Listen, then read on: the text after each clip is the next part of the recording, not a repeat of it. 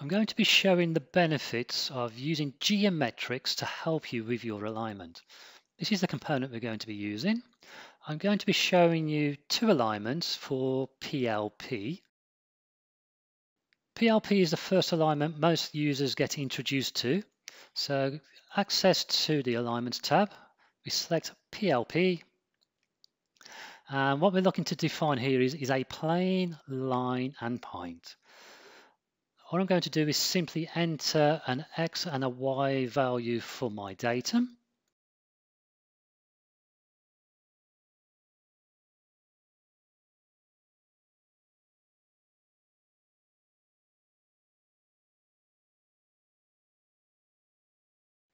Now we are prompted to go and probe those features. The top face is going to represent my plane. On this plane, I will also be defining two circles that represent the two cylinders at the front.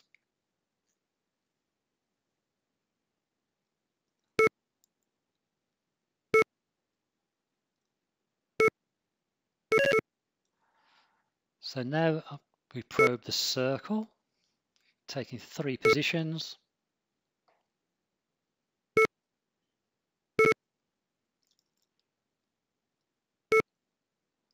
Repeat that process. And we will use those two circles to help with our direction along the X. Before I go and do an inspection, it's always nice just to confirm everything is looking okay. So very quickly, what I'm going to do now is to bring my probe into the window and just position this over some key features. Now, unfortunately, that's supposed to be positioned around that circle. So straight away, I can see there's something not quite right. The probe is too far left and forward when it should be highlighting that particular area there. Another check we can do, looking from the front, I can see the Z height is right. So not too sure what I've done here.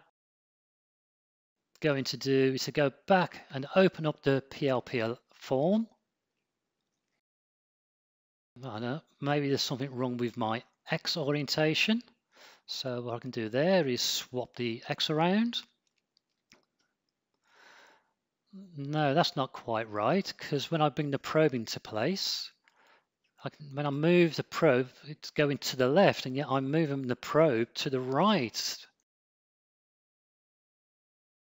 Taking a closer look then, what I do, I'll put that back to how it was. Looking at my location there, maybe I've got the X and the Y values the wrong way around. I think that's what it is.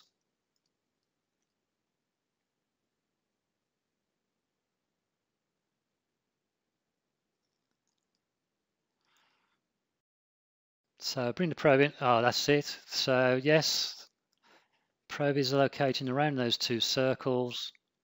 Looking at that face, yes, just to the right of that. So everything's looking great.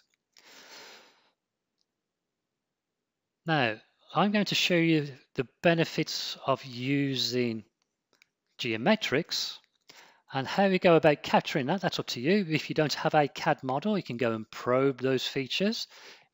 This instance, I do have the CAD, so I can extract the information from the model on the screen. And as we can see, when I move my cursor over some of those features, they're being identified. Looking to create a circle and define a plane for the location of that circle. When creating the second one, I would like to use that predefined plane. So that one plane is going to be associated to those two circles.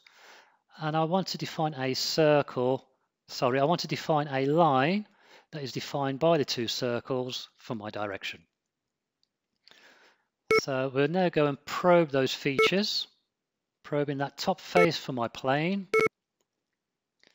As we can see in the graphics, it's now prompting me for the probing of that circle highlighted in blue.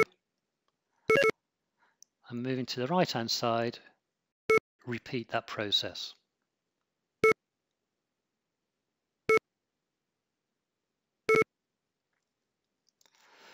Now we haven't done an alignment just yet, so those features I've captured as we're going to see, are floating somewhere in space.